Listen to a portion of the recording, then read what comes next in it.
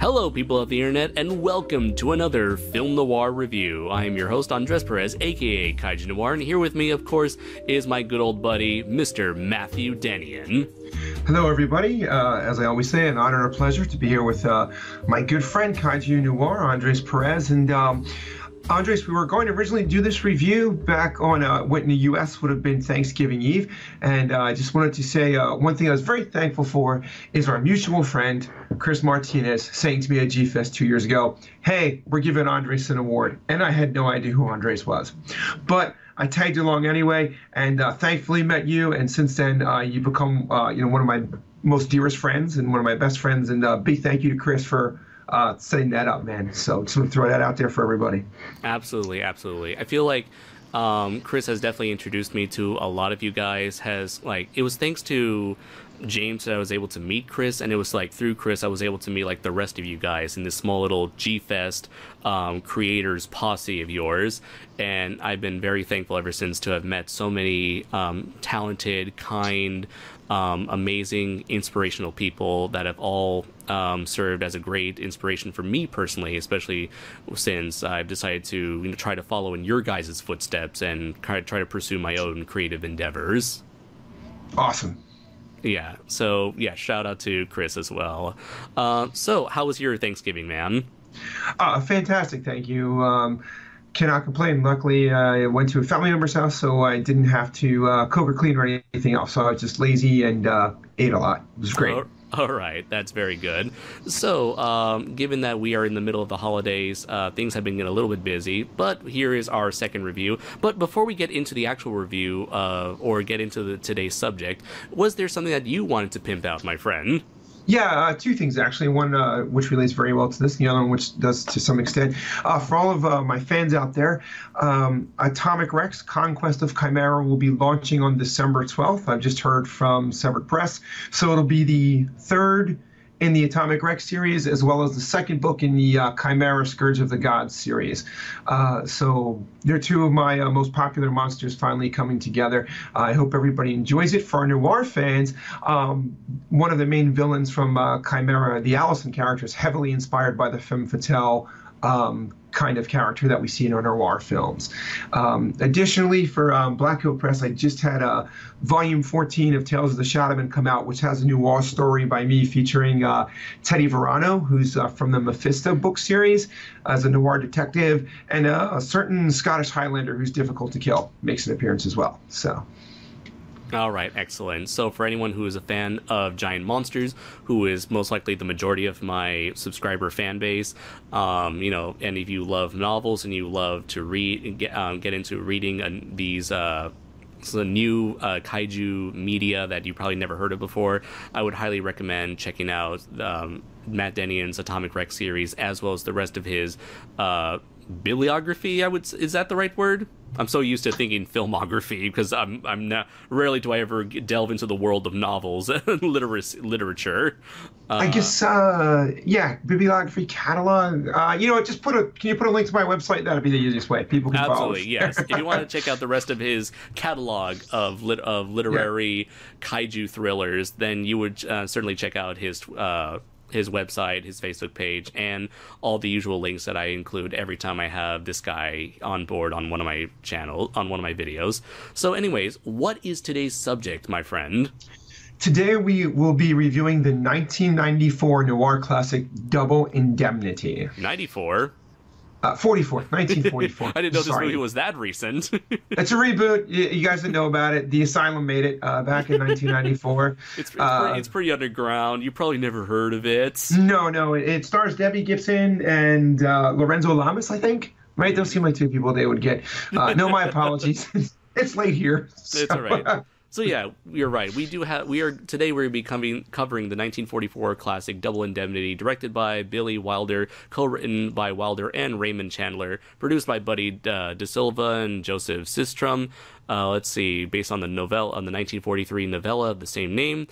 We have Fred McMurray as an insurance salesman. Let's see. It was, I know I had all the names here. February is Walter Neff. As a character. Yes, Walter. We have Walter Neff. We have Barbara Stanwyck as the what do you call it? The femme fatale Phyllis Diedrichson. And let's see, we also have Edward G. Robinson as Keyes. Yes. Or what was his name? Barton Keyes, to get the full name across. So in this story, we basically have an insurance salesman, Walter. And sorry, to be clear, Barton Keyes is the claims adjuster. The claims adjuster, right. He works in the claims department, while Walter works within the same insurance company as the door-to-door salesman, essentially. Yes.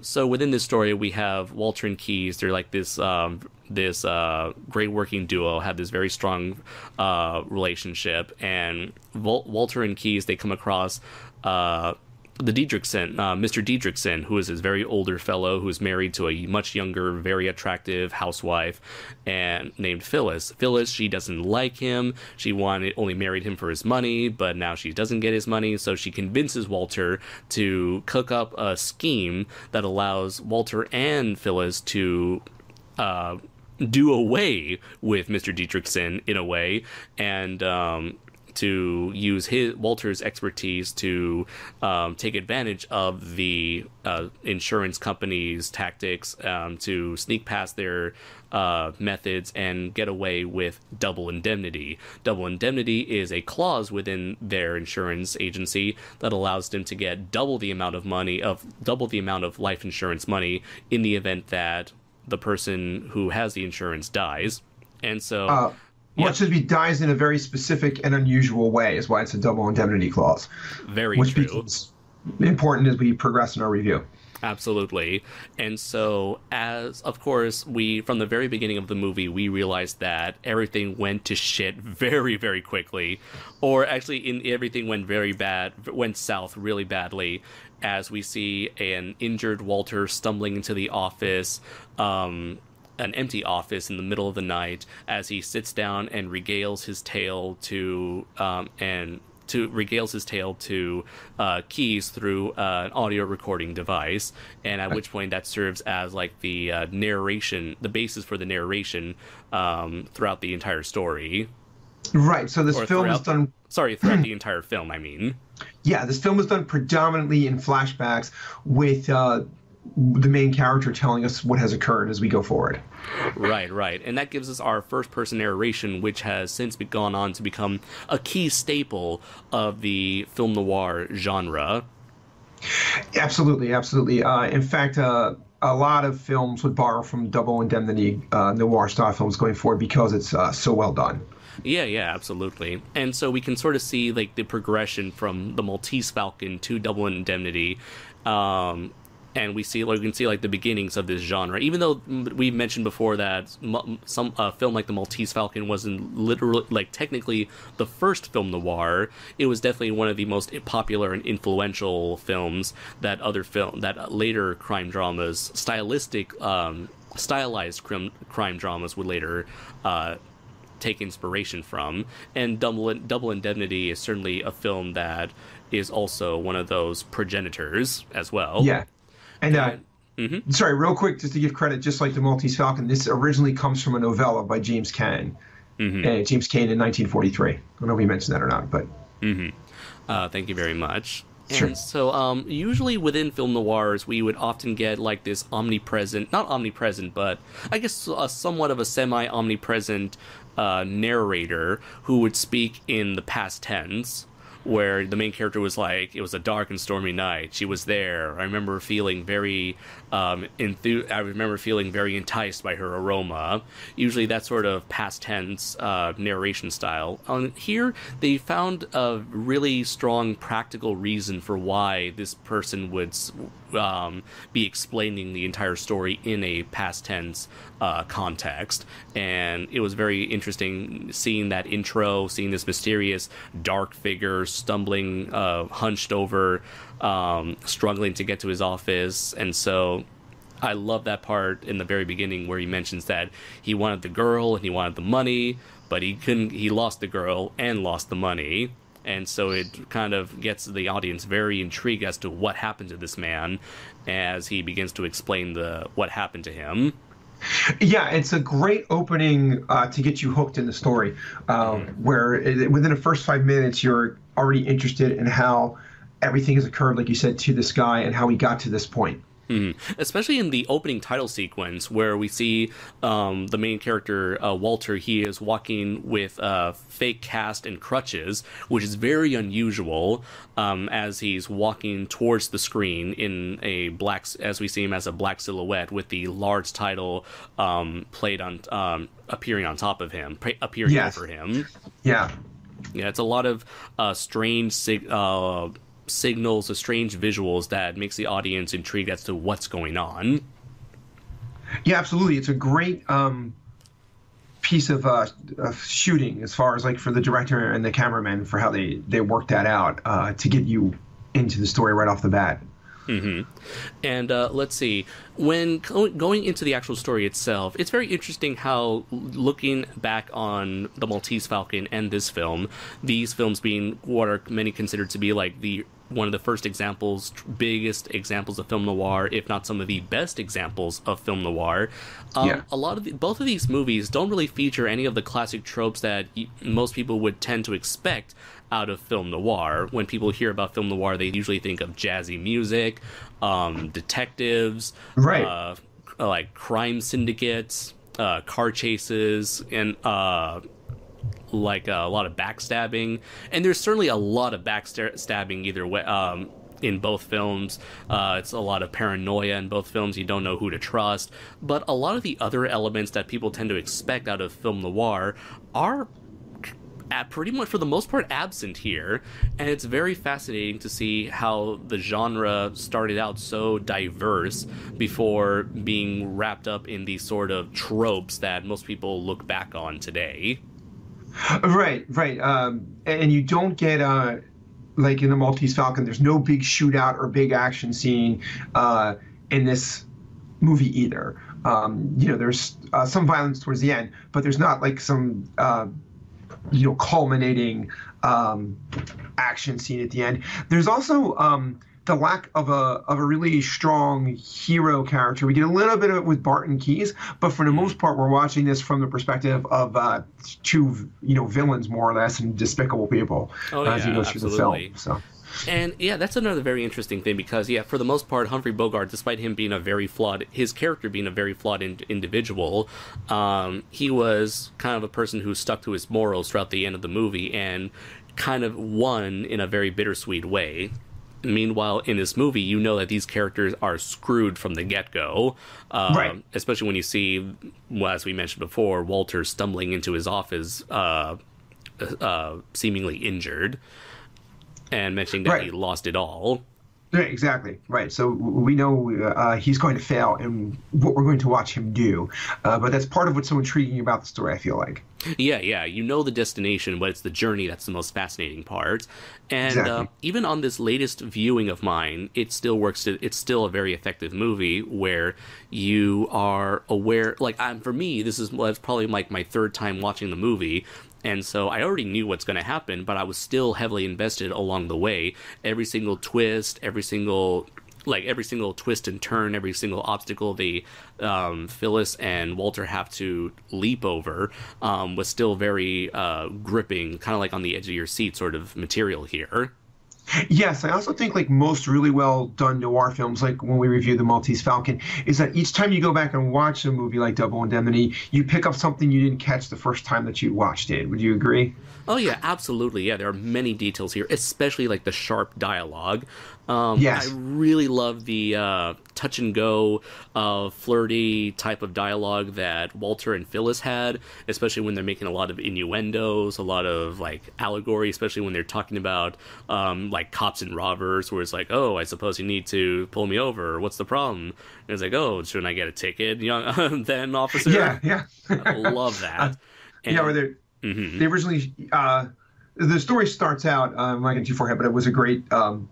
Like you said, a flirtatious moment where Walter is going to Phyllis's husband's house to renew his auto policy insurance. And when he enters the house, she meets him in a bathrobe, and he makes like kind of comment about, oh, you might need a little more coverage. Type of thing. Right. Or it's like, I came here to see your husband, but I'm thinking about there might be something else that's the reason why I should be here for.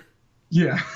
Yeah. And of course, another one, perhaps like one of my favorite moments where like anytime Keyes is involved in a scene with Walter, I just like Keyes is kind of like he kind of comes off as like a older, more experienced, hardened version of Humphrey Bogart's character from the Maltese Falcon, where he's been in the business for so long he can like look you in the eyes, he can already tell what you're thinking, and he's already like figured out everything. Um, Yeah, in fact, and when we first meet Keyes, it's a great kind of establishment of his character, in that Walter walks into Keyes' office, and there's a gentleman there that Walter had sold a insurance policy on a truck to several years ago, and the guy's claiming that his truck had caught on fire and he wants to be paid for it. And Keyes like immediately has sniffed out that this guy had set his own truck on fire in order to gain the insurance money, and says to him, basically, you can leave now with nothing or we can send you to jail type of thing. But he's very charismatic and very staunch in his delivery to this character as it comes across, which really helps us establish who Keyes is and what he's all about going forward. Right. He has like a very strong sense of this strong like moral code, and he sticks by it no matter what, and refuses to compromise. Right. Yeah, and like when he sees that something is not right with the death of Mr. Dietrichson, he goes out of his way to make sure he sees this case through to the end. Yes, yeah. He's like a bulldog character that when he gets a hold of something, he's not letting it go until he finishes it off. In fact, he makes several comments that he feels he's got like a little man inside of him that won't let him let these things go. So almost like an internal spider sense, if you will, about when something is fishy about an insurance policy. Mm-hmm. And let's see. And I definitely love the relationship that Keyes and Walter have, where it's almost sort of like a father and son experience, like relationship, where Barton really wants to take Walter under his wing and like take him out of the salesman position and makes him into a assistant and potential claimsman. And I really like the back and forth banter during that one scene. It's probably one of my favorite scenes in the whole film that's not related to. Or actually, no, yeah, just in general, like one of my favorite scenes where he describes what it's like being a claimsman, because to Walter, he just sees that as just a boring desk job. And with Keyes, he sees being a claimsman as not a boring desk job, but sort of like that of a surgeon, and that his desk is like an operating table as he explores and dissects these twisted stories, analyze the hopes and dreams of individuals that are trying to take advantage of the system. So it's his job to make sure which ones are right, which ones are wrong, and he finds it all to be very intellectually stimulating. Whereas with Walter, he has a very physical job, and that what Keyes thinks is a job that anyone with bronze rather than brains can do. And he sees Walter as like that special guy who may have potential to be better than everyone else. Yeah, in fact, one thing that I think a lot of noir films take from this going forward is that even though in this case it's Keyes is a insurance investigator and Walter Neff is a salesman, is that it's almost comparable to future noir stories where you have like a police station where you have a detective and then a beat cop, where the detective sees a lot of potential in a beat cop and he's trying to say to him like, hey, you should go like become a detective. And it's like, no, I like doing the beat and walking around, and then the detective is trying to explain to him how much more goes into being a detective as opposed to just sitting behind a desk type of thing. Okay, that sounds very interesting then. Let's see. And I also like that there's a very brief line here where Keyes mentions that he put so much of time and energy into his job that he never really had time for marriage, and that the one time he almost got married, he had the little man who was, who was bothering him, and so he had to do his usual digging and found out that a lot of shady stuff was behind his fiancée and her family. Yeah, which again is kind of one of the pillars of noir films, right? In that the hero or the anti-hero is pretty much always a loner, right? Which comes across again in Key's character, I feel like. Yeah, yeah. Even if we saw that with the Maltese Falcon, Right. where Humphrey Bogart's character. I'm sorry, I forgot his name, but I can only see him as Bogart. Sam Spade? Sam Spade, yes, thank you very much, Sam. Where he was able to. Was that a reference to Casablanca?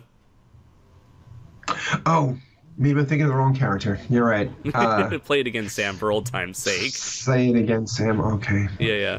Let's see. It's gonna bother me. Sorry for this, ladies and gentlemen. Let's see here. It was, yeah, Sam Spade. That was his name. You got it right. Oh, good. I was right. I'm Sam the Spade. Thank idiot. you. I'm the idiot Okay. here. But yeah, he's with what was I gonna mention? Oh yeah, he had to give up the chance of having the woman of his dreams, or in order to pursue what was right. And it's kind of funny. We have a similar scene here where Walter has to get rid of Phyllis once and for all, despite the fact that she, pleads him to spare her, despite the fact knowing that she has actual legitimate feelings for her. Although Walter and Sam are like very opposite characters, and their choices, for their reasonings for getting rid of their respective love interests are very opposite in terms of morality. No, yeah, absolutely, absolutely. And I think that Phyllis's character in this, to me, is the defining femme fatale going forward that kind of sets the standard for all their femme fatales afterwards. And how manipulative she is of all the men in particular around her. Oh yeah, absolutely. As we go through when we initially see Phyllis, we just see her as kind of like what we would call today a gold digger, someone who would marry someone simply for their money. Then we learn that she was actually her husband's former wife's nurse. And so after she used to be the nurse of the previous wife, and then when the previous wife died, she supposedly was there to act as like a emotional support for Mr. Dietrichson, and eventually married her. And now she's stuck with a family where the daughter hates her. She does not like the daughter. And her husband doesn't always berates her, supposedly physically abuses her, and never lets her do anything or spend any money. So we see her as kind of like this woman who she's bored with her life and she wants a way out. But as we go through the movie, we find out that she has been scheming and conniving and backstabbing her way. She's been doing all of this stuff to get her in order to get to the top. And we realized that she was willing to throw anyone and everyone under the bus just for her to come out on top. Right, right. So to go back to the beginning of the story, just, I think so your audience is following, right? That yeah. When Walter goes to the house, he's initially going there to renew the husband's auto policy, like we said, and Phyllis first comes to him in her bathrobe, and then says she'll be right down, and makes a point of putting on a pretty tight-fitting dress, and what I guess for the 40s would be pretty risque, and an anklet, which they focus on quite a bit. And that, Walter's kind of talking there and looking at it. And then they start flirting with each other and kind of, you said, use this great double talk for, like, as Walter says a line, she talks about getting pulled over. It's all in the context of them flirting with each other until Phyllis mentions that, is there any way for her to get life insurance on her husband? And she kind of puts it out there that he's an oil baron, I guess. And, sometimes he's kind of around the pumps and everything, and she's afraid that he could be killed. Walter immediately is able to sniff out that this is, her perhaps setting up her husband to be murdered, right, and then collect the insurance on it. So initially, he says he wants nothing to do with her or this plan or anything else. And, kind of attempts to leave. But as he's walking away, he's haunted kind of by the thought of the possibility of there might be money in this for him, and he's clearly love struck with Phyllis, upon their first meeting. And Phyllis goes so far as to follow Walter back to his apartment, and when she enters his apartment, quickly convinces him to go along with this plan. Right. So this is kind of like where someone like with Walter and Sam Spade, Walter Neff and Sam Spade from the Maltese Falcon, both of them are kind of like very charismatic, fast talkers. They try to they do a lot of flirting with the femme fatales, and this is like the thing where their paths diverge, where Sam Spade was always someone who pretended to play into the femme fatales scheme, only to come out on top in the end. Whereas with here, Walter, he immediately falls for Phyllis, and it's just like essentially just falls into her trap. Yes. Yeah.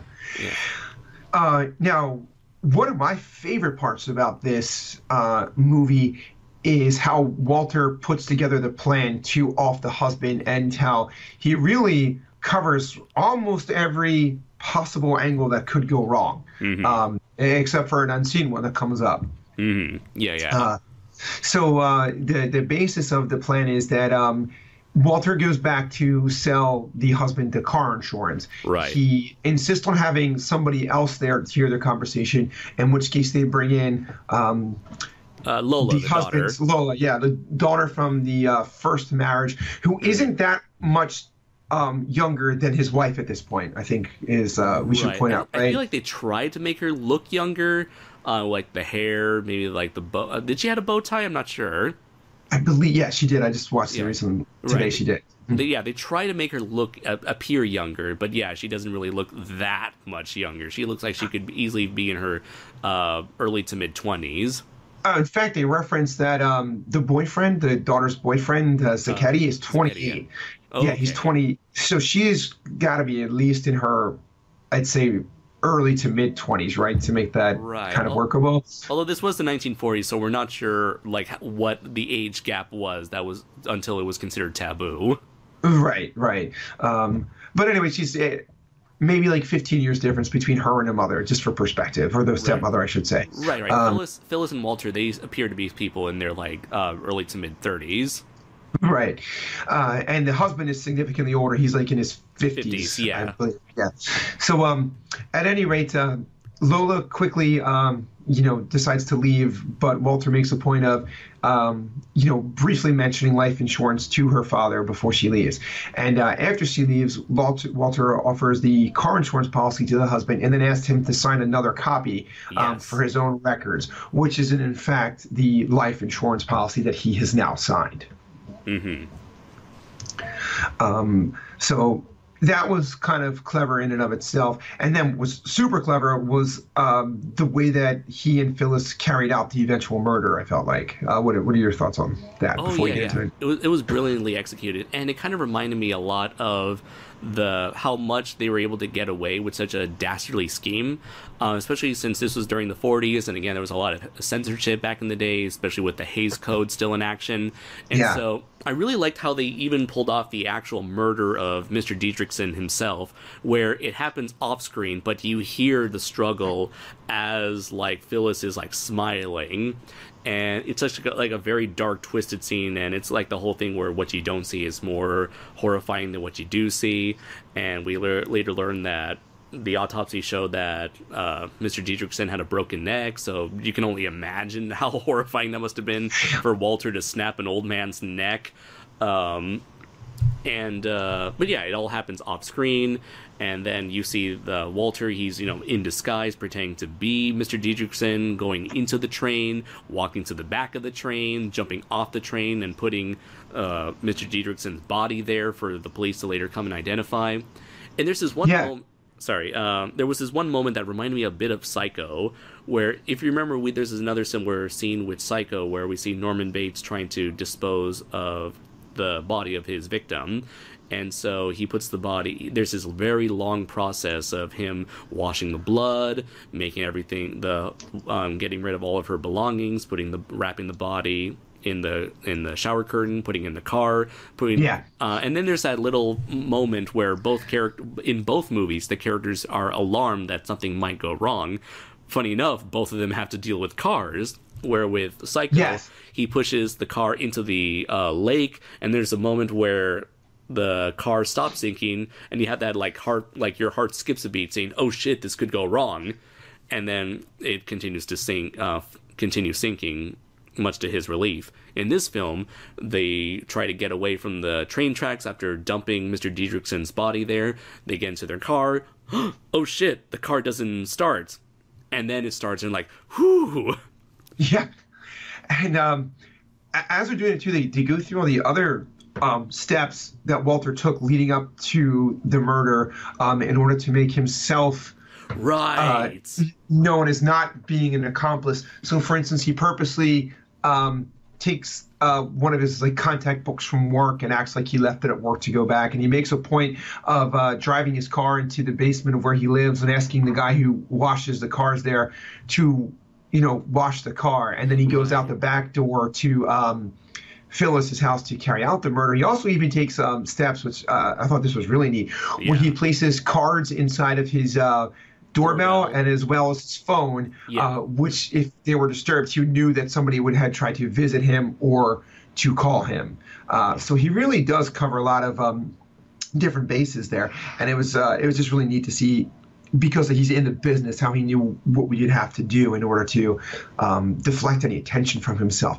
Now, where their plan falls apart at is that the husband, Phyllis's husband, was supposed to go on a train to his reunion up at Stanford, I'm pretty sure. Right. And although I have to tell you real quick, when their husband's mentioning this, Walter says to him, "Oh, did you play football there?" And the guy says, "Yeah, junior varsity, almost made varsity." And I'm thinking, why on earth would anybody brag about that? It's like me saying, I played intramural basketball when I was at college. So, it wasn't good enough to make the real team. But anyway, I thought it was funny. But the key is that his the double indemnity clause, which you mentioned, if somebody is killed in an obscure way, kicks into double the price of the life insurance. So in this case, because there's plenty of studies that indicated, at least in the film, that death on a train is extremely unlikely, there was a clause that if the husband died as a result of some kind of a train accident, that their payoff would go from $50,000 to $100,000. Right. And this is all thrown off when the husband breaks his leg and it looks like he's not going to be able to go on this trip. Right. So there's also other interesting things that they set up about, Walter and Phyllis meet at a grocery store where they look like they're not really talking to each other, kind of like... Yeah, and you have this... Sorry, go ahead. Just kind of across the aisle, or their backs are to each other talking. So go ahead, please fill in. Oh, I just love how those shots are set up, where they have these very extreme close-ups of the two characters talking to each other as people are walking by them, and it makes it feel very claustrophobic. Like, you see a lot of the placement of the supermarket products, again, people passing by them left and right. It's even though it should be a big open area, it feels very cramped. There's not a lot of room, there's not a lot of time for them to say what they want to say. Right. We use the term supermarket, but it's not like a supermarket people would think of today with big, long aisles and high stacks. It's more like a marketplace, I would say. Yes, yeah. Grocery store, yeah, that's a better term. Right. Around here, I feel like if you were at a gas station, Wawa or something, you could stop into, and it's very tight there. I feel like that's almost what it's like. Yeah, kind of like a modern day convenience store. Yeah, that's good. Yeah, exactly. Yeah. So as you said, there's a great scene then where Walter dresses up like the injured husband, and he sneaks into the back of Phyllis's car as they're pulling away with the husband in the car. And then the horrifying scene, really, where you see just Phyllis's face and her reaction, which, credit to Barbara Stanwyck, because she really does make that kind of like a horrifying scene with just her face and her reaction to her husband being killed in the back. Yeah.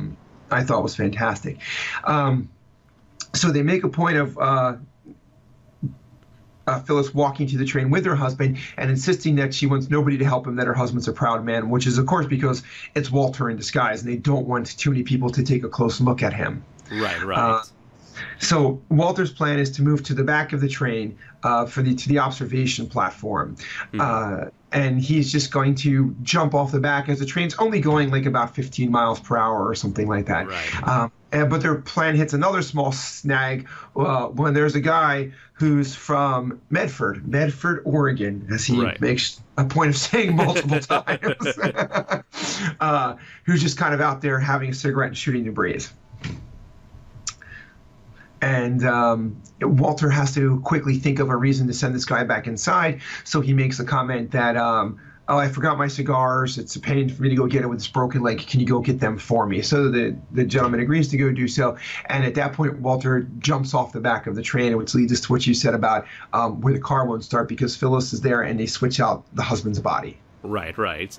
And it's that encounter with that one man that leads to another one of my favorite moments where I notice to excuse my language here, but there are a lot of numerous of these like oh shit moments in the movie. Yeah. I mentioned the previous one with the car not starting, like them not being able to they're potentially not being able to get away from the crime scene. There's another scene where we go back to that person, Jackson, that was his last name. Yes. He is interrogated by Keyes, and Jackson says, "Oh, this is not here's like this guy, that's supposed to be Dietrichson. Oh, the guy I saw, that's not Dietrichson." Like the moment where Walter sees him, and there's in the hallway as he's about to go to his office and stops, looks back, he's like, "Oh no, it's you." Another moment where he calls, where it seems like Walter and Phyllis are free. It's like the insurance agency has given up on Phyllis's case and are going to give her the double indemnity money. And then, so being all proud and cocky, Walter invites Phyllis over. But then right after that, Keyes shows up at his door, and you're thinking, "Oh yes. God, if Keyes sees Phyllis there, everything's gonna go to hell." And the scene is shot where Keyes is in the hallway talking to Walter, and Walter's door is open, and Phyllis is just standing behind the door. It's not like she's hidden under the bed or something like that. It's just if Keyes takes 3 more steps, he sees her. Right, just hiding in plain sight. Yeah. This movie does a lot well with its drama and setting up these very intense situations.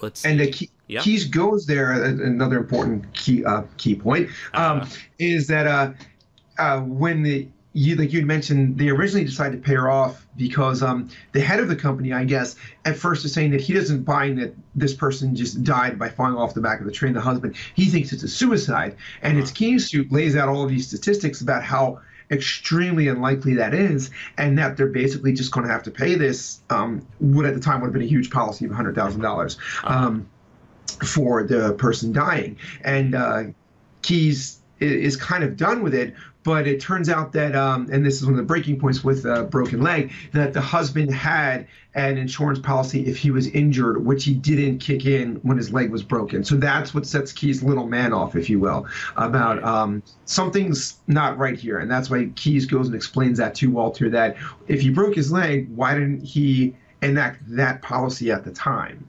Yeah. So it's kind of like one of those signs that, despite how smart and how carefully thought out Walter's plan was, there was always something there that was going to screw him over from the get-go. Of course, he could have waited for another chance, perhaps when his leg wasn't broken, or perhaps not used the train or whatever. But of course, he had to do it fast. He had to do it now. It's a lot of that. He had to go over that double indemnity clause. It's that greed that takes over his thinking. As much as he wants to clear his mind and he wants to think things clearly as possible. Obviously, that greed is what gets to Phyllis and Walter. Right, even more so Phyllis, because Walter does mention, it's off for now. We can't do it with the broken leg, and it's Phyllis who pushes him to do it at this point. And it's then when she hints that he might be physically abusive to her, the husband. Not that we saw that. We do see the husband's kind of grouchy. Grouchy, yeah, that's a good way to put it. But we don't see any indication that he's necessarily abusive to her or, Right. anything else. So, Yeah, and that could be just one of the many lies she uses just to put up this facade that she's this like innocent victim, when we know that there is much more heinous stuff she has done in the past, which we'll get into very quickly. yes, yeah. Yeah, and by the way, speaking of the boss, it was very funny how the boss seemed so confident that it was a suicide, and then like Keyes was able to tear his Yeah. theory apart. He's like, you know what? I did thought when you mentioned suicide, I thought about that for about 3 seconds, and then I realized, and then he just gave a bunch of reasons why that wasn't going to be the case, because he's like, I've looked at like hundreds of stories. I've looked at all kinds of suicides. I've seen all kinds of motives, all kinds of reasons, and not one of those suicides has ever Yeah. been jumping off a train. Yeah. Yeah. And also, didn't the boss, like the actor who played the boss, seemed kind of not erratic, very strange in the way he had these like very big, wide eyes and kind of like enunciating certain words in a very strange way. He's like, I know what happened to Mr. Dietrichson. I know it was not an accident. It was suicide. Yeah, I think he was supposed to be a little bit of a comedy relief, or at the very least, like, most people think their bosses are clowns, so portrayed in that type of way. Yeah, yeah. But it came across well, and then it's just great when, like you said, McKees cuts him down with stats after stats and suggests to him that he has to do the boss to do his own homework and read some of the, like volumes and volumes they have on the way people die that's in their own office that he doesn't know. And he's like, hey man, just because I'm the boss doesn't mean I'm not smart myself. And then it just has his plan that blows up in his face. Yeah. Including bringing in Phyllis, who tells him that she doesn't like him very much because he suggests it's a suicide. Right. And that he's kind of like a rotten human being himself. Meanwhile, Phyllis is the most rotten person in the story, but leave out to the boss that he's rotten. So. Right. And so let's see. Speaking of Phyllis, I really liked how, as during this time, there's that paranoia that sets in. Walter and Phyllis can't be together, so in the meantime, we see Walter hanging out with Lola, Mr. Dietrichson's daughter from his first marriage, and as a means of, tries to play somewhat of a surrogate parental figure for Lola. He tries to be sympathetic to her, tries to stay on her good side, tries to. He initially gives her a ride to Zaretti.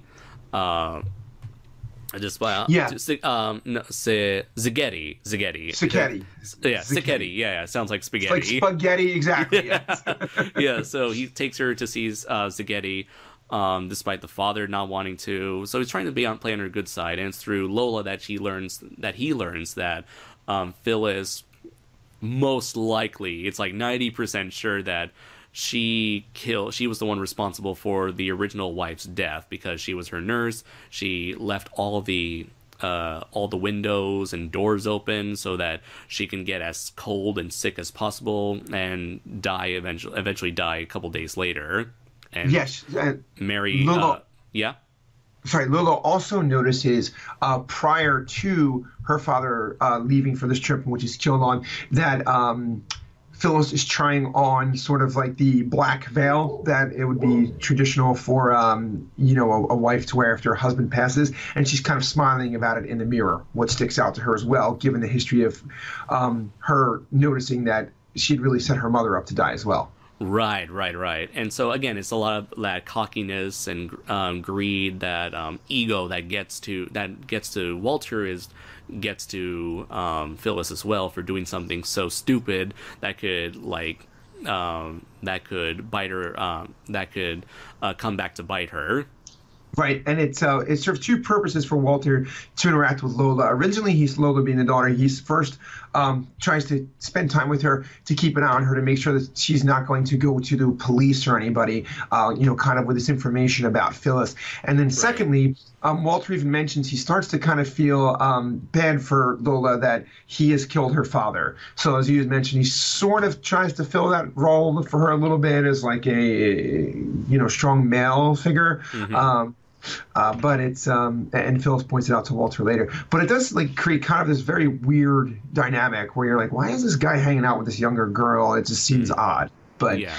It was it's really it was the 40s. It was okay back in that time. yeah, I guess so. But it's yeah, but it's really like for those two purposes, to keep an eye on her, and then he's clearly has some guilt about killing her father. Right, right. And that's kind of like one of the reasons why we follow him and not Phyllis through the majority of this movie. Right, Phyllis has no conscience, right, as the film goes on. Right, right, right. It's only until like the very end does she get a conscience. Only by then it's too late for her. Right. And while Walter is hanging out with Lola, we learn shockingly that Phyllis has been hanging out with Lola's ex-boyfriend Zaghetti. And that's another like big shocking twist in the story where it's later Walter seems to think that Phyllis, because she can't be with Walter now, she's trying to get with Zaghetti so that maybe possibly she can use Zaghetti against Walter. And then we later learn that Phyllis was trying to use Zaghetti to get to take Lola out of the picture. Yes. Yeah. So they certainly hint that Phyllis was sleeping with Zaghetti as well. But at the very least, she's laying the idea in his mind that Lola is unfaithful to him and running around and wants nothing to do with him. Right, right. She was the reason why for having Lola and Zaghetti break up off screen in the first place near the like the middle of the movie. Right. And what occurs is once Walter finds out about Zaghetti, and he also, Keyes, meanwhile, is filling in Walter, unbeknownst that Walter is the culprit in this thing, about his progress on the case. So, once Keyes, as you mentioned in that great scene where he brings in the Jackson character to identify that the man that he saw was not Phyllis's husband, Keyes is pretty set on that he's got Phyllis set up, and he makes this really cool allusion to it's got to be two of them. And what they don't realize is that when murder's involved, it's like two people on a train, and they're heading they can't get off unless they get off together. I think it's a trolley. It was a trolley. Yeah, it was a trolley. Yeah. When two people get on a trolley, they have to stay until the very end. And the end in this case is the graveyard, he says. So they're both going to die. And that kind of really hits home for Walter when he realizes that he has got to find a way to get off of this trolley. So when he realizes that Zacchetti's now in the mix, he begins to think that he can shift, the blame to Zaghetti and making him the patsy. Yeah, exactly. Making him the patsy. Mm-hmm. Go ahead. Okay, I was going to say, and it kind of all these reveals kind of culminate in this ultimate showdown between. No, it's not so much a showdown, but ultimate confrontation between Phyllis and Walter. Although before that, he had a conversation with her saying, like, listen, we gotta break it off. You cannot go for the double indemnity because there's too much evidence against you. You have to drop it. And she's like, no, I'm still gonna go for the double for that money. I don't care. We're in this together. That's why we killed. We shouldn't go through all this trouble just for nothing. And right. Yeah, and then accuses him of going soft on Lola, thinking that he was hanging out with her not just to shut her up, but also because he's guilty and wants to back out, and perhaps maybe potentially be with Lola instead of Phyllis. It's not really it's definitely implied, but it's never really outright stated that there is any romantic tension between the two of them. Oh, right, between Walter and Lola. Right. Yeah, right. And they sort of kind of hint around it, but there's nothing that they show where that shows that it's there. Right. Right. So. There's that, but that's the breaking point for Walter is when he realizes that she's not going to let the court case go. He realizes he has to do something. Right, because she's going to lose either way. Like, if she decides to go to court and try to get that money, she is going to lose, and she doesn't seem to want to let go of it because she's already in it too deep. She feels she's already in it too deep and wants to see it to the end, see it through to the end. Right. So Walter makes a plan. He calls Phyllis and says they're going to meet at Phyllis's house to turn all the lights off, that the police aren't a concern anymore. Because Keyes also lets it be known that he's basically, one step away from having her arrested and whoever her accomplice is, who he's kind of looking at Zaghetti at this point as being the potential person to do so. It is interesting, though, as you mentioned, the relationship between Keyes and Walter, that as Walter's listening to Keyes recording on his dictaphone, Keyes briefly mentions that he does not at all think that Walter is the person who's behind this. So I guess that Right. maybe the boss had suggested it because he says, he's known Walter for so many years and he personally vouches for him. On top of the evidence that Walter had left about what he was, Right. went back to the office and had his car be washed. And All that the other stuff. alibis, yeah. Right.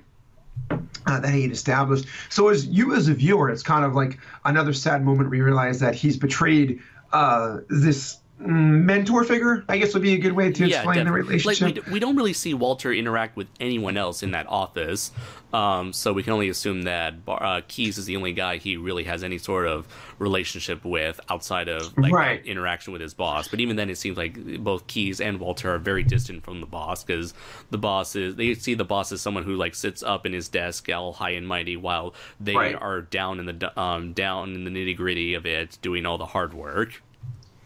Right, right. And then the story culminates with Walter going to Phyllis's house. And it's kind of a replay of when they had first met, which they even. Right. It's kind of like it comes full circle, meeting in the same room, only it's much dark. Like I'll get into like the cinematography before we wrap things up. Yes. But when we see them into that room, it's a very darkly lit room. It has the I forgot what the name of those blinds are, but it's those like specific type of blinds that cast this really amazing, very cool stylistic shadow across the characters, the walls, the furniture. It kind of comes off as like reverse, like almost like how would you call it, horizontal prison bars in a sense. Oh, I hadn't noticed that, but you're right. Yeah, they do give off that appearance. Yeah, where it's like the mix it's like instead of having full lighting or full full lighting or full shading, it's those blinds give you the best of both worlds. Mm-hmm. And I believe this could have, because this is one of the earliest examples of film noir, this could have been like another progenitor, like this could have been like the birth of the blinds, of the shadowy blinds trope, cinematic technique that future like dozens upon dozens of film noirs would later utilize in their films. Right, right. And I think it's you had mentioned, and you know much more about filmmaking than I do, but there was, in a Maltese Falcon, as great as it is, they don't always use shadowing to the best. Right. We mentioned that before, how it was like a very early example. So like the story was film noir, but like the cinematography wasn't there yet. And Right. here we get a lot of that beautiful shadowy cinematography here. Yes, yes. Yeah. And it's super well done. And the story culminates with Walter going there and basically laying out to Phyllis that he can set it up so that, with the information he has, that it was her and Zacchetti who had kind of planned this whole thing. And even hints that he might off her and make it look like Zacchetti did it and then set Zacchetti up. Right. Oh, and within the scene, we're back in the room, but now the room it's not, now it's nighttime, and the room is much darker than before. Right. So within the first movie, we already see that with those blinds, it makes it look like a prison, like he's already trapped in Phyllis's cage. And here, Yes. now he's even deeper into her web with the lighting almost down to zero. And there's another a great thing where when he walks in, he mentions, "What's that music?" And she says, "Oh, it's from outside." Like there's somebody just playing a radio or something like that. And Walter finally says, like, "I've had enough of the music." So he goes over to close the window, and as he does, and he turns around, it's Phyllis shoots him in the arm, which is the injury, as you mentioned, he has in the beginning. But I thought that was kind of cool too, about like the music's done now, the story's done, and that's where it goes. Yeah, I didn't pick that up, but that was really cool. I thought it was kind of stupid on his part that he didn't think that she would try to kill him off. Like, she didn't have a gun ready for him. So I thought it was really strange that he would turn his back on her despite not trusting her. Right, and I think that was just, again, part of what works so well for a femme fatale is that characters in these stories often don't quite give them the credit that they're due. What's the one I'm looking for? Like undervalue? Or they're portrayed as they like portray themselves being like in a much weaker position. And I guess like, the weaker you appear, the stronger you secretly are. Right. Underestimates. He underestimates. Yes. Her. That's the thing. Yeah. And the word I was thinking of for the boss was eccentric. Oh yeah, that's the word for the boss. Yeah. Don't you hate it when like there's a word on the tip of your tongue that you really want to say but you don't know it, and then you realize it like like moments later or like hours or days later. In particular, we're doing a recording because usually feel like I know these isn't talking to somebody, but because we're on the spot, it's just not Yeah. there. So, Them's the so breaks when you're not going the scripted route. yeah, wait, we're real people, man. So Yeah. that's how we do it. we like to do our analysis. Our analysis is real, son. That's right. Our analysis is real. our analysis eye. There goes our cover for being pseudo intellectuals.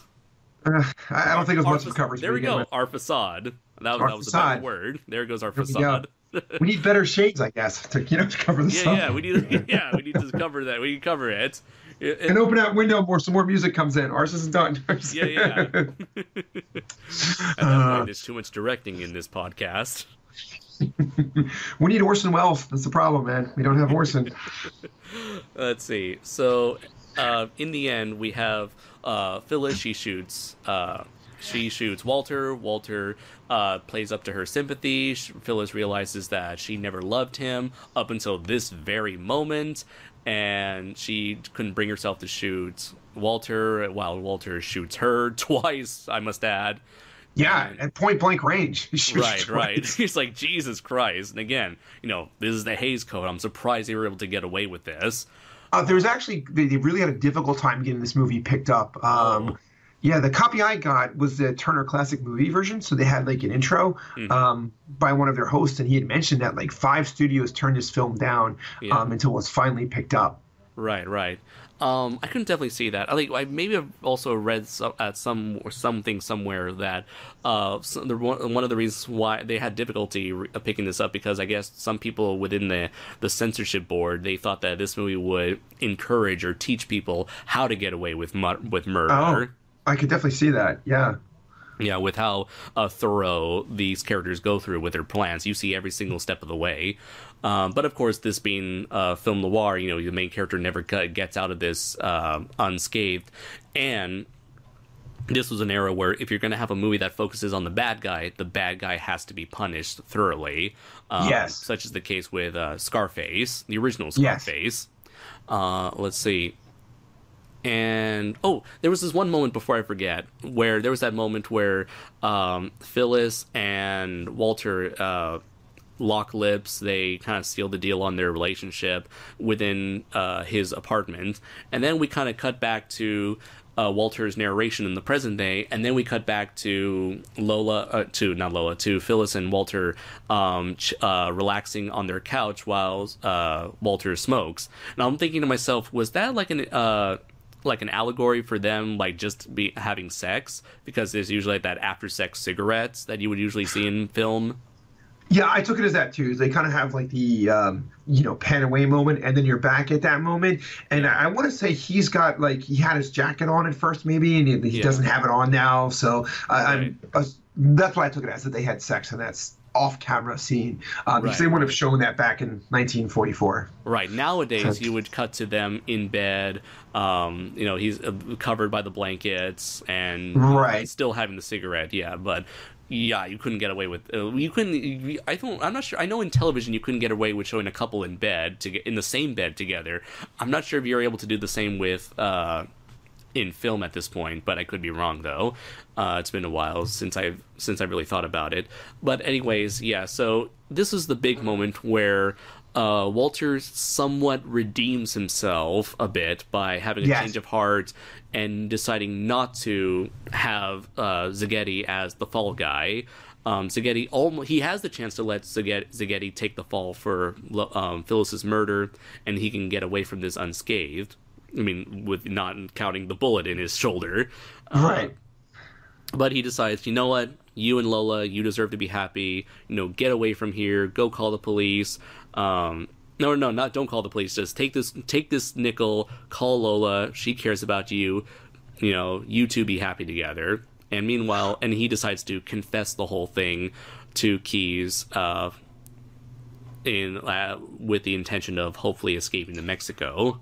Yeah, the only thing I found strange about the Szigeti scene, and maybe it's because Phyllis was feeding Zacchetti, that Lola was no good for him and unfaithful, is that Zacchetti kind of treats Lola in a few scenes are together like a dick. Excuse my, language. Yeah, yeah. He's very paranoid. He's like, so someone's always up to something, and someone's always trying to get the drop on him. Yeah, but I felt like if Walter had taken Lola's clearly like the innocent, pure person in this story. Yeah. That if Walter felt the need to help her out or in some way make up for what he had done, I would have just steered that guy away from her. I mean, not to the end of the jail, somewhat redeemable, but he didn't seem like he was like the best guy for her anyway. Right. Yeah. Yeah. So, what are your weird thoughts on that? Yeah. Yeah. It is kind of a strange decision, but it's like from what little we saw of him, we never really see him as like a good person to Lola, just that he was a person who was not very nice to people he doesn't know or people he doesn't like. But Lola, the most we hear about Zacchetti is from Lola herself and how she sees the good in him. Yeah, so, she does do that. Because she is like, it's kind of like, maybe it's one of those scenes where it's kind of the classic trope of like he's the bad boy but with a heart of gold, and you have the kind girl who sees the good side in the bad boy and wants to bring that good side out of him. Okay, yeah. Okay. No, it could be something like that. So, I mean, it's a plot line I've seen in numerous stories where, the character, and it's also that classic trope of like the young, innocent, sheltered girl is attracted to the seemingly rough and tumbled wild boy.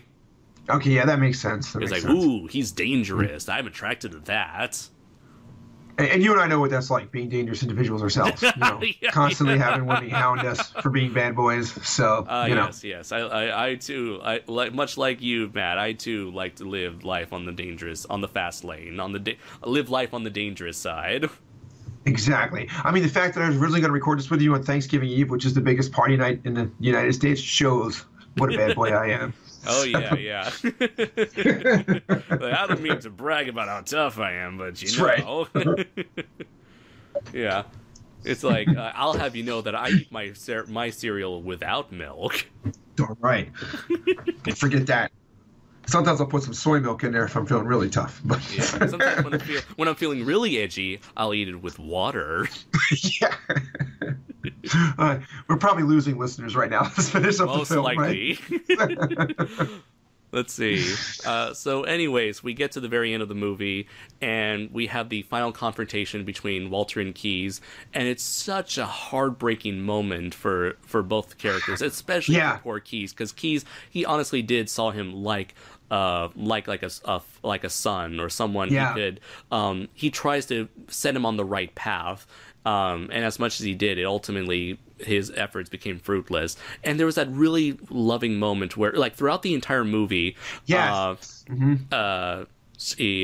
is trying to light his cigarette, but he never has a match on him. So Walter always goes through the effort of giving up one of his matches for Keyes' cigarette. And here we have Walter trying to do the same, only Keyes is the one that lights his cigarette. Yes.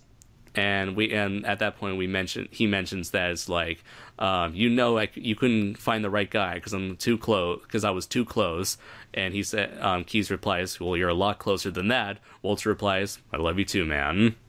Yeah. He said, you couldn't see because he was too close. He was right across the desk. And he says, it was a lot closer than that, Walter. And it was great by Edward G. Robinson, who with only like a few lines, he basically looks at him and says, you're all washed up. Yeah, it's he was like, you know what? Give it to me. You can tell me how disappointed you are in me. And he just says, you're all washed up. And that was enough. That was all he needed to say to express his disappointment in Walter. And you can, in the film, you can see it in Edward G. Robinson's face and the way that he says it. You as the viewer were like, oh man, yeah, like it's crushing for Keyes to see this too, that this was this guy who he saw as his, like you said, almost a son, and that this guy went down this route that he had. So, right. And it just fades to black when he lights a cigar for Walter, which is good because Walter was, he mentions to Keyes, give me 4 hours, I'm going to make it to the border, and Keyes says, you're not going to make it to the elevator. So Walter tries to walk out, and Keyes just doesn't even bother to chase after him because Walter collapses again before he even reaches the elevator. So. Yeah. And so from my further research, I learned that there was actually an alternate ending to this movie. Oh, really? Yeah, where there was actually an ending that actually there's a few screenshots here and there that actually shows Walter, Walter stepping into the gas chamber. Oh, because he does make a comment. He says, like, we can get an ambulance here to fix you up. And Walter says, for what? For me to go through a couple months of, healing and then being put in the gas chamber? I feel, though, that the cigar lighting was a better ending than the gas chamber. What do you think? Yeah, absolutely. Because the whole movie was mostly focused on the relationship between the two. And so it should make sense that the movie ends on a shot of them having one last moment together in kind of like solidarity before it all goes to hell for Walter, and just to focus on focus on the disappointment Keyes has, which is almost the same in this sort of shot right here. I have a screenshot of the alternate ending, and I'll just share it with you over Skype right now. There you go. And it does somewhat tries to mimic what the current ending, the official ending, has, where it just again focuses on showing how screwed Walter is, while focusing on the sadness and disappointment look of sadness and disappointment in Keyes' eyes. Yeah, and I think one of you'd mentioned that you need to see the villain kind of get his comeuppance or pay for what he's done. Is you do see in Walter too how disappointed he is in himself that he let Keyes down. Yeah, I feel like, and that Keyes is there to see his own demise. It's like, right. It's kind of like one of those things where it's like you never, like, if you were to mess up, one of the last things you ever want to see is like your parents' own disappointment in you. And exactly. You don't want your parents to find out that you have royally screwed up. Exactly. Yeah. Yeah. But yeah, I think the ending we ended up with is a lot better, much more emotionally gripping, and leaves off on a very sad note, which very appropriately sad note. I think that the gas chamber scene would have been a bit too much for this movie. Yeah, I concur. Mm-hmm. Yeah. So yeah, that was it. We kind of pretty much went through the whole plot. We went through like the rise and fall of Walter and Phyllis's relationship, while also exploring Keyes as an individual, and mentioning Lola and Zaghetti along the way. So, final thoughts. What do you think of Double Indemnity overall, as both a film as well as one of the best examples, the earliest and best examples of film noir? It's a tremendous film. I mean, I would say is a rating 5-star, no question about it.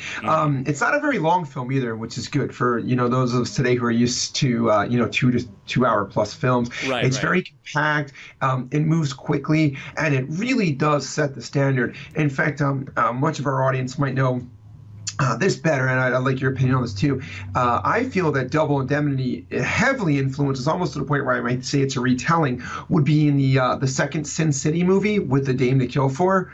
That storyline very much so reflecting Double Indemnity, and that Eva Green plays the wife to this rich guy who's older than her, acts like she's getting beat up by him, convinces this other guy to come in and kill the person.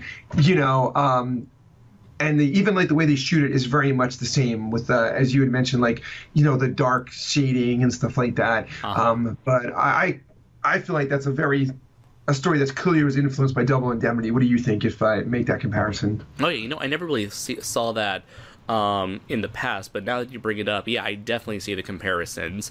And it definitely kind of started that another trope. Like before, we had the idea of the femme fatale who approaches the detective in the Maltese Falcon, only to realize that the femme fatale was trying to make a patsy out of the detective. Here we have the idea of the femme fatale trying to bring the main protagonist to the dark side and having her fall into do something horrible for her. So it's like two approaches. These are two different approaches to the femme fatale trope that have been repeated over and over again. So I definitely see how this movie, how movie like Sin City or a story like Sin City: A Dame to Kill For could Right. follow in the footsteps of Double Indemnity. Yeah, and Barbara Stanwyck's character as Phyllis just kills it in this role. She is great in how conniving and despicable, manipulating she is. I felt like. Oh yeah, yeah, definitely. And it is quite it's very fascinating when you see her like web of lies get unraveled piece by piece as Walter gets a fuller picture, gets a wider view of the large, gets a better view of the bigger picture, and her scheme to the top to in Yeah. and the literal number of dead bodies in her wake. Yeah, yeah. What are your thoughts on the film? Let's see. I absolutely love this film. It is it's one of the most intense films I have seen in all my years. It's a movie that still holds up to this day. It has a lot of substance. It has a lot of style. It has a lot of character. It has everything you really need in a film noir without any of the tropes that you would often assume a film noir would have. At the right at the in the first episode in our first film noir review, we talked about what is film noir, and Yes. we talked about it's just like a dark story filled with crime, filled with backstabbing, filled with a lot of tragedy. It's a very like stylistic crime and tragedy, and this movie exceeds in all of that. So Yeah, absolutely. much like Maltese Falcon, this is another movie I highly, highly recommend for anyone who wants to get into film noir. And I would like to give a shout out to an individual who goes by the name of Razor Fist. I watch his videos from time to time, and right before we made this review, he actually uploaded his own video, his own take on Double Indemnity, and it's more like a analytical essay, an analytical video essay about it. So it's like much more. It kind of goes into like the historical background of the movie, going into like the careers of everyone involved in the movie, and it's the movie's influence over the film noir genre. So yeah, if you want to learn more about Double Indemnity, I highly recommend checking out Razor Fist's video about it. But other than that, I highly give it like a 5 out of 5. I easily give it a 5 out of 5, and it is definitely ranks up there as one of the best. And in fact, even it's so high up there that, let's see, according to Wikipedia, the U.S. Library of Congress had deemed the movie to be culturally, historically, or aesthetically significant in 1992. It was selected for preservation in the National Film Registry in 1998. It was ranked number 38 on the American Film Institute's list of the 100 best films of all time. In 2007, it rose from 38 to 29th on the 10th in 2007 on the 10th anniversary of their 100 best films ever list. So the movie itself is still widely regarded by the film industry, by film historians, by film enthusiasts, by just lovers of movies in general. So this is easily a timeless classic of two individuals struck by greed and are eventually like doomed from the start, from the moment they decide to throw all morality out the window and trying to take advantage of take advantage of the system. So yeah, I believe I believe there's pretty much nothing else that can be said about this. So where can people find you, Matt? At www.matthewdenian.com. I'm also on Facebook as Matthew Denian is my author page. Matt Denian is my personal page. But like I always say, if anybody wants to friend me, I'll be happy to do that. I'm also on Twitter and Instagram too as Matt Denian. So please look for me there. All my work is available on Amazon, and the bulk of it is at severedpress.com. All right, excellent. And as you mentioned at the beginning of the movie, you have a new novel coming out, which is Atomic Rex. What was it? Conquest of Chimera. Thank you. Atomic Rex: Conquest of Chimera. we're featuring a crossover between your most famous character and your very first character that you created for Severed Breast. Let's see, I'm definitely looking forward to that because, from what I've read of your work, Chimera is still, to me personally, like my favorite book of yours, and so I can't wait to see what sort of continuation you will have for the character and for that universe's characters. Yeah, that's my favorite character too, and I think one of the characters in that book might follow Kaiju Noir on YouTube, if I remember correctly. Just there might be a little Easter egg there related to this particular channel, you know. So, you might get a kick out of that, audience, if you happen to hear a certain YouTuber get mentioned in a particular book that's actually published. There we go. All right, so as for me, you can check out my review for Godzilla Planet of the Monsters, where it's the very first Godzilla animated movie that's currently in theaters in Japan. I got that because I happen to live in Japan. I was gracious enough to get a chance to see it and give my first thoughts before most people. So if you're curious, you can check that out. Minor spoilers there. You can check out the latest episode of my live stream with Brayton Connor, Audio Synchronicity, episode 3, where we cover a couple of crazy, insane stories while following it up with a bunch of Q&A questions. And you can check out Matt and I's previous review on the Maltese Falcon, which we heavily referenced here. Yes. With both of these films, as we mentioned numerous times in this video, setting the standards for all future noirs to come. In the future, you can also look forward to a series of re-uploads that I plan on making. Unfortunately, Toho has taken down the large majority of my 90s Godzilla reviews, so I plan on uploading all of the 2015, 2016 Heisei reviews between Godzilla, The Return of Godzilla and Godzilla vs. Destroya, and uploading all of them with a couple of new enhancements to make the whole presentation better. A new intro, new outro, and perhaps some music thrown in there to ante up the presentation in preparation for my upcoming latest review for Godzilla 1998. So hopefully everyone will look forward to those, as well as Matt Denion's work. Thank you very much, Matt. As always, it's been a pleasure being able to have you on here talking about a genre or a stylistic genre of cinema that you and I heavily enjoy. Oh yeah, thank you for having me too. It's I feel like we're kindred souls with this. Who else loves giant monsters and noir films? You know, right. So we can do this together. It's a very incredibly odd pairing that just so happens to match up between the two of us. We're also big Looney Tunes fans, right? So let's look forward to that at some point. Yes, always.